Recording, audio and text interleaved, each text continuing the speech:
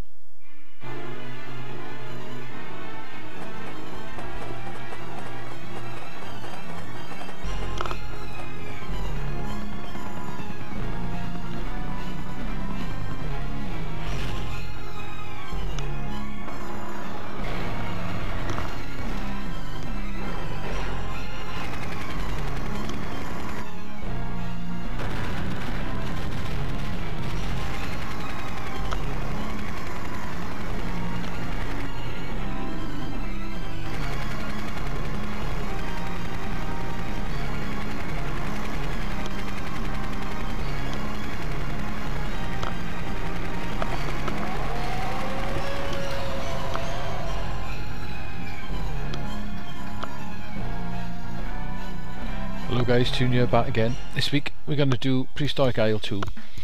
This is a NeoGeo shooter. This was used that sort of rendering, sort of NeoGeo graphic style they used in some of the games like Blazing Star and Pulse Star and stuff. So it has dated a little bit, but it still looks reasonably quite nice. Got some nice animations and stuff. I say this is a sequel to an SNK game that came out in 1989, which is called Prehistoric Isle in 1930.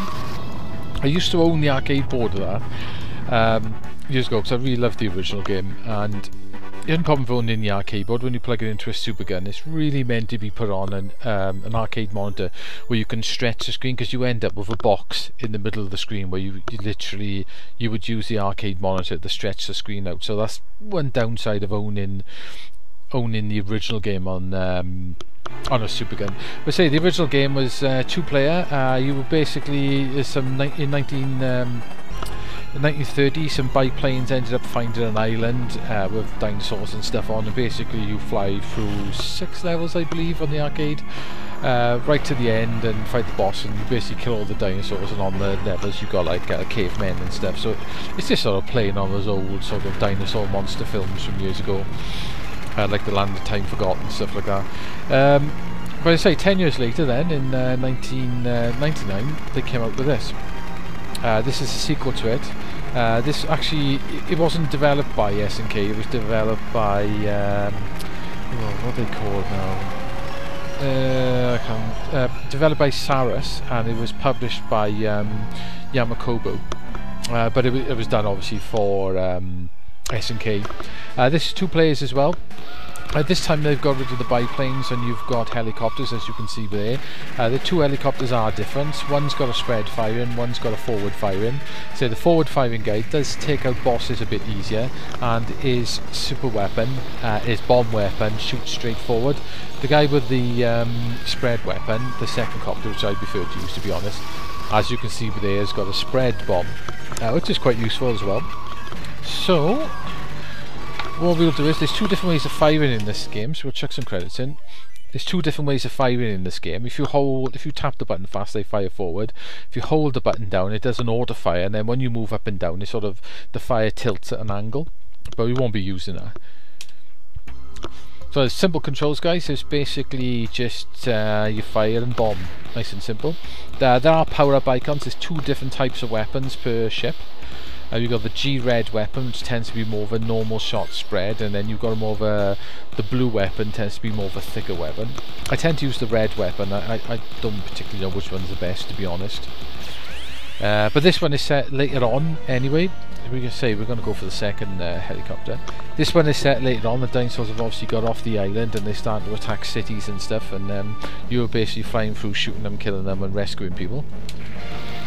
So if you tap the button, you get this firing, which is like a spread weapon, which you can power up. If you hold it down, you get an auto fire like that, but then this ship you can't do it. It just shoots straight forward, or one spreads, depending if you go forward and back. But we're not going to use that. We're going to go for the red weapon, because that's the one I prefer. I'm going to put auto fire on because it does make this game a bit easier. As you play through it, you pick up these little men who hang underneath your helicopter, and you've got to take them, hopefully don't die. and take them right back to the rescue points. You usually get 1 rescue point per level. I don't know if you get 2, you may do, I haven't noticed anyway. The spread ship as well is a little bit slower than the first helicopter. Not much in it, but it is a little bit slower. I say this game, it's got quite nice graphics actually. It's got really detailed sort of that sort of rendered 3D sort of sprites that were made into 2D sprites. Unfortunately, that technique hasn't aged particularly too well. Still looks pretty fantastic in pulsed armoring, but yeah, it hasn't aged particularly too well. But there's a really nice amount of detail in the backgrounds. I say this game was never converted to anything. It was NeoGeo MVS only. I don't think it ever got an AES release. I know there is an AES cartridge, but I think it was a copied cartridge. It was something that was converted. I could be wrong on that one, mind, and if I am, let me know in the comments. But as far as I know, it never actually got a proper AES release. So I got to rescue these ones out, so you couldn't fit in the helicopter. So I can take these to a rescue point if I don't die. Yeah, it's a shame this never actually got converted to anything else, because I was a massive lover of the old the first game, which used to be almost everywhere around where I live. You'd find it, and I used to play a lot. And like I said, I did get hold of the arcade board a few years ago. I have to say, mind, when I first played this game years ago on the NeoGeo and I seen it, I was really excited they did part 2, and then when I seen it, I was like, oh my god, this game looks shit. And I really didn't like it. I didn't like the look of it, it didn't like the style compared to the first game. And I just literally just didn't like the game. But the more I play it, the more I'm getting into it, and the more I actually quite really like a shoot 'em up. I think it's quite a cool shmup actually. I'm still trying to finish it on 1 credit, which I haven't actually managed yet. I didn't get quite far in it. Save the 2 guys from the water. Watch I don't get killed by the dinosaur that comes up.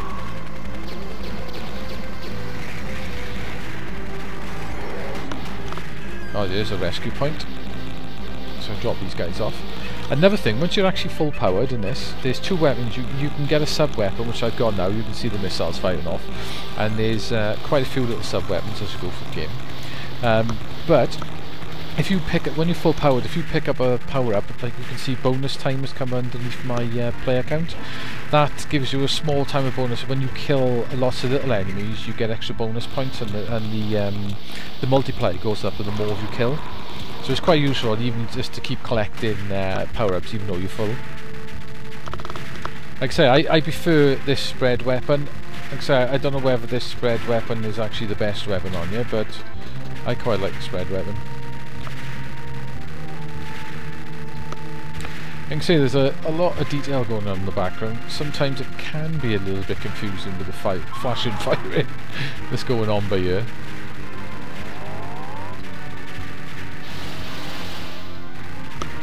So you fight various big dinosaur bosses as you go along.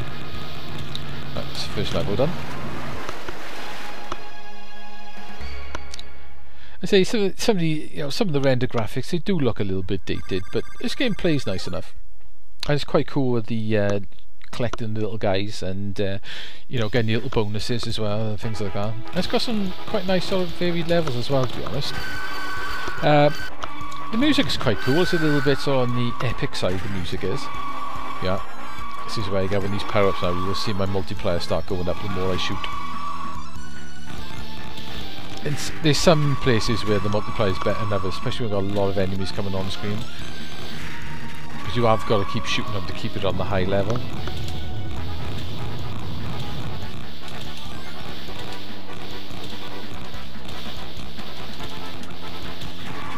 I say it's not too bad even though you haven't got auto fire, but it is handy to have the auto fire. Right, let's get a bonus time again. Should get some nice bonuses off these guys. Yeah, my bonus is going up now. But to keep that bonus, which I'm going to lose it, is hard work. Plus you've got these little stars you keep collecting for extra bonuses throughout the entire game as well. I don't think they drop in price, I think,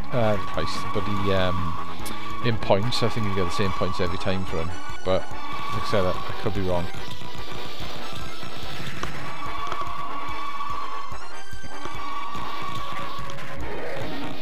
The only thing I'd say, one downside to the sound on this game is some of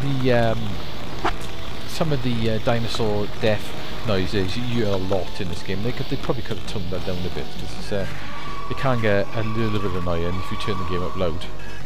It does distract from the game music, to be honest. I say at these points you've got to keep defending.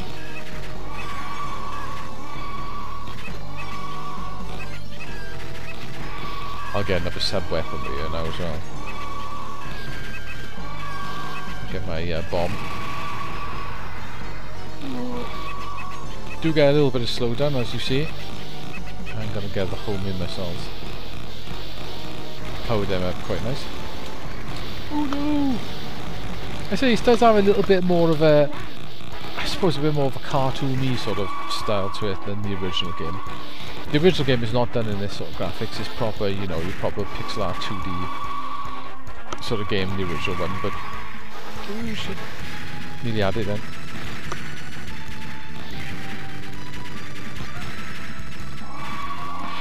That noise mind with the dinosaurs, that is actually on the original one as well, but it's not quite so harsh. I think it's a little bit more of a higher tone. This guy at the bottom, you've got to be quick to collect. Ooh. I like the little details there when you go down, they run behind the ship holding the, I say ship, it's a helicopter. Run behind the helicopter, sort of holding the rope.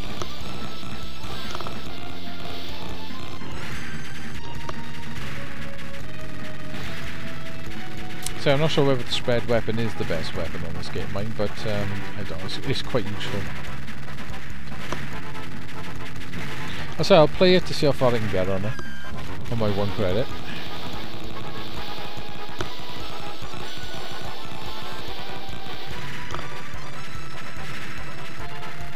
There's your little explorer guy, he's found a giant dinosaur on a cliff. Kill that dinosaur down there. He's dead. If you're fast enough for your power-ups, you can kill it before he actually fires. Oh, here we go. Just point blank it.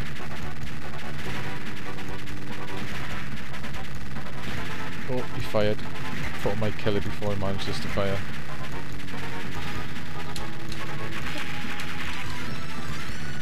That's it. Ooh.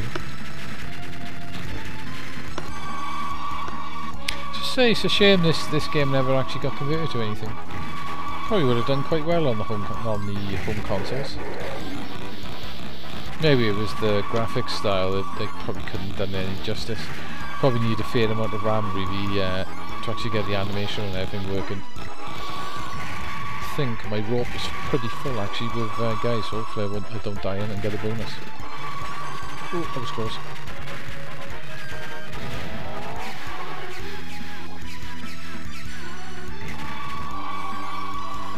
Get my bonus time.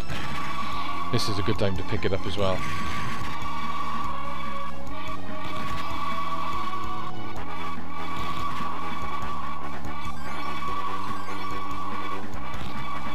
Yeah. Perfect that was as well.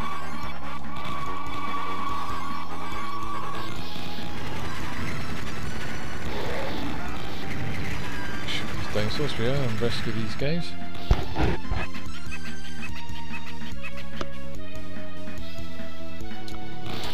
This boss coming up here, I never managed to actually kill this boss without actually using bombs. Got some quite tricky ways he fires.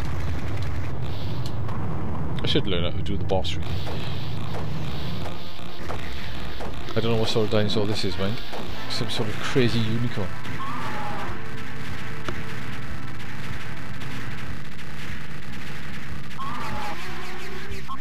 Oh, I hate dodging that. It's tricky. Might use the bomb next time actually.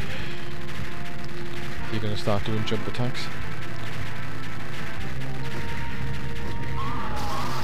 The bomb also makes you invincible, which is quite handy. Use that to good effect by you. Yeah, definitely noticing now the first ship kills this boss a lot faster.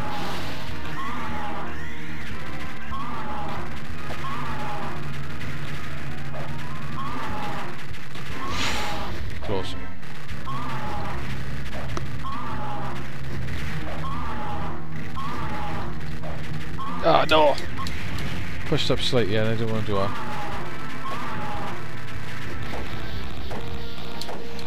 Yeah, you, with the first ship you can actually kill the boss before he does those firing cycles.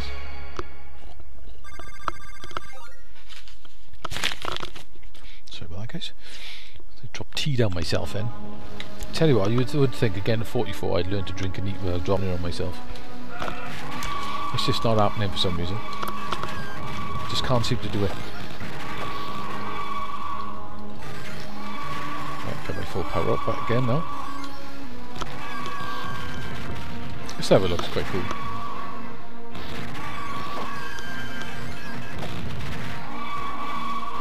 Quite moody music as well. Come on, slow down, help me out then.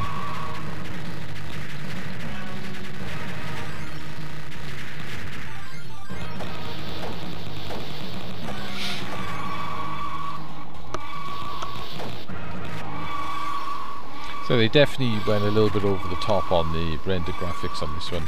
It's a shame that the scroll's a little bit crap, but our background's rather nice. Ooh, the super one's really good. This is the sub weapon, the super. Ooh, that was lucky. The invincibility helped me out then. Ah, no, I got caught with the wing. Oh, no! Ah, I was getting.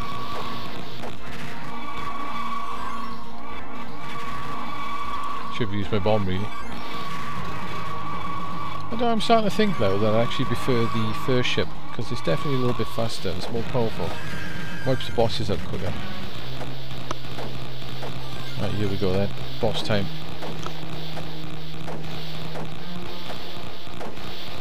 So I'm going to use my bombs as a couple of seconds of invincibility on this so I don't get killed.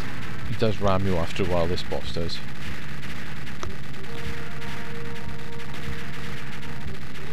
He flies over to the top left hand corner and then rams you basically. Use the bomb as invincibility.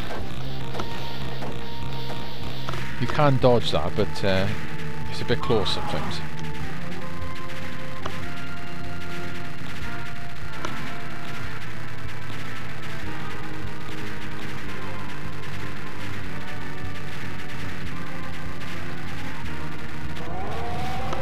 Have I got him?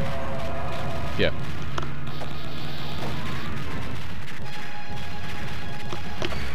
I probably lost a lot of my bonus then as well.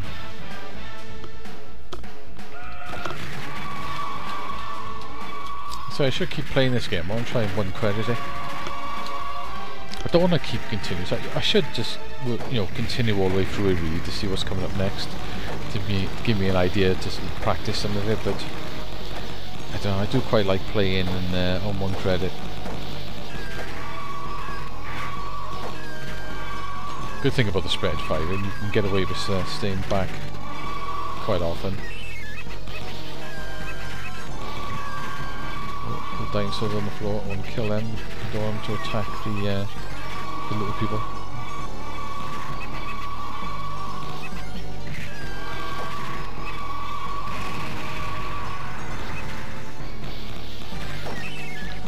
I don't know if I want the missiles, I want them missiles, I think the homing ones are better.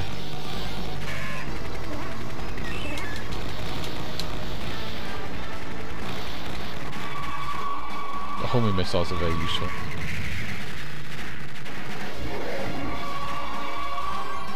I sort of swings and roundabouts with the different ships and the different firing.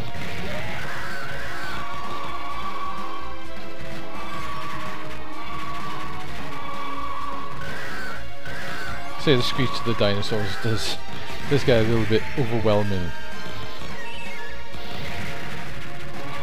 You definitely could have done it. Use that bomb a minute. Definitely could have done it, toned that down a little bit. So I wonder why they never released this on the home version. Don't know whether it was maybe because it was very late within the NeoGeo. In 1999 the NeoGeo had been out for, you know, literally, was it 9-10 years at the time it actually. So maybe that's why they didn't release it, because they were right at the end. And again, they really Samurai Showdown 5 Special. that came out, and I'm sure that was pretty late as well.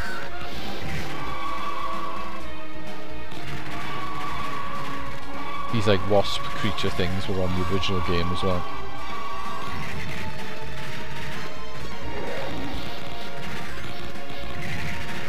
Gotta rescue this little guy. Gotta kill this dinosaur over here.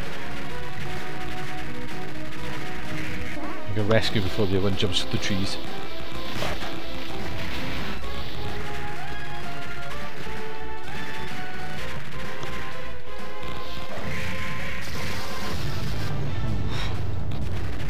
Thought I was going to get hit by him then.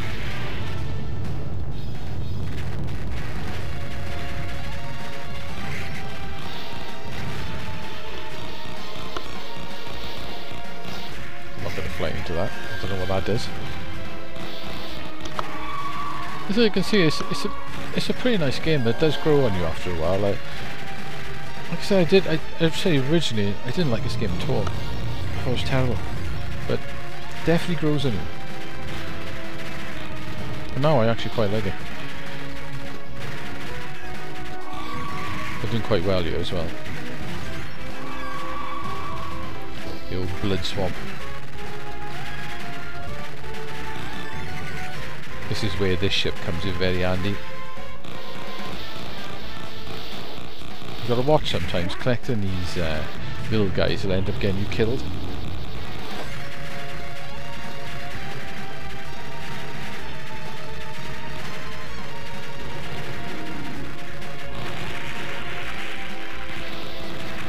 Cool. I thought that was a sub-boss.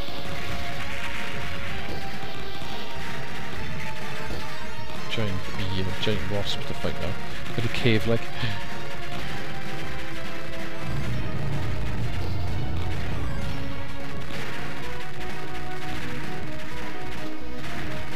So if I do ever manage to do a one credit of this game, I'll do a replay of it.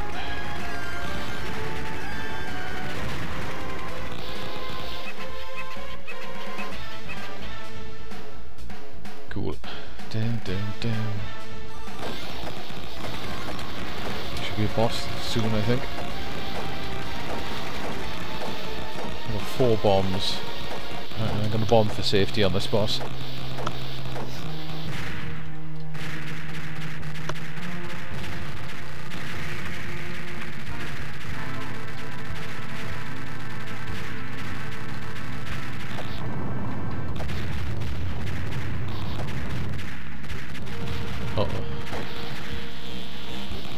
That is a big wasp.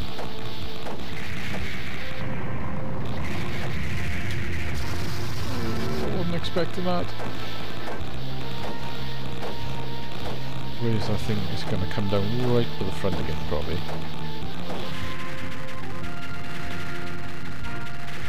No, maybe not. Oh, I'm going to bomb for safety.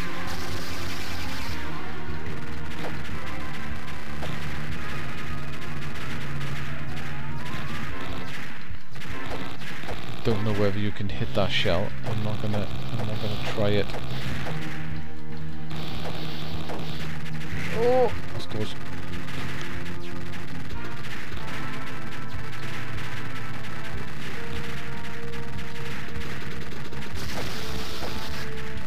Oh no! I didn't press the button in time. Nearly. Get my name in it. That's my top score as well. I have managed to beat that boss in one credit and get to the level after. But anyway guys, that's Prehistoric Isle. I say this was the second game in the series. The original game came out 10 years before. Really love the original game. I don't like the second game as much as the original, to be honest, but I say the graphics style does pull you off a little bit, but once you get into it, it is a really cool game, and I would definitely recommend it. And it is a bit of a shame it never got converted to anything, which you know, would have been cool to have this in one of those NeoGeo collections. Like I said, there's a lot more to the NeoGeo than just fighting games. Fighting games are quite, you know, a small part of actually the library of games on the NeoGeo. But yeah, the sound is nice in this, but you know, the dinosaurs dying does get on your nerves a little bit, to be honest. It can be a bit jarring after a while, and they could have done with cutting the sound effects down a bit on that, because you don't sort of appreciate the sort of epic sort of music going on. I say it's got quite a bit of lastability. To come back to one credit, this is going to take a fair amount of practice. It plays nice with the two different ships as well, with slightly different sort of playing and weapons and specials to each ship as well, and you get your sub weapons as well. It's got, for a shmup, it's got quite a lot to it, and like I said, it's 2 player as well, so you could blast through it if you wanted. It's got some nice bosses. Yeah, the 3D, 2D sprites which they've done in this may look a little bit dated nowadays, but you can see there's a lot of animation and stuff in there. You can see what they were going through, and they made other games, with Pulsar being one of the probably the most epic looking one out of them all, to be honest. I know Blazing Star came after it, but I like Blazing Star, but I don't think it looks as nice as Pulsar. I think Pulsar looked fantastic when that came out, and I'm pretty sure that was the first game that used that style, or at least the first game on the NeoGeo. But yeah, Prehistoric R2, what would I give it? I am going to give it 8 out of 10, because as much as I hated this game the first time I played it, I actually really like it, and I do find myself coming back and playing this game quite often. I'm still trying to go for that elusive 1 credit replay on this game as well. So, I say if you can play it on an emulator, or if you've got a NeoGeo, or just buy a multi-card on NeoGeo or whatever, just give this game a try, and stick with it, give it a bit of time, and you realise it is actually a pretty cool game. So hopefully you like the review, guys, and I shall catch you again when I get 5. I wasn't sure whether I'd do a review this week because I've been pretty busy doing festivals with a band, but lucky enough I had a day off, so I thought I'd spend a little time and check a sneaky review in. Why not? So guys, see you soon.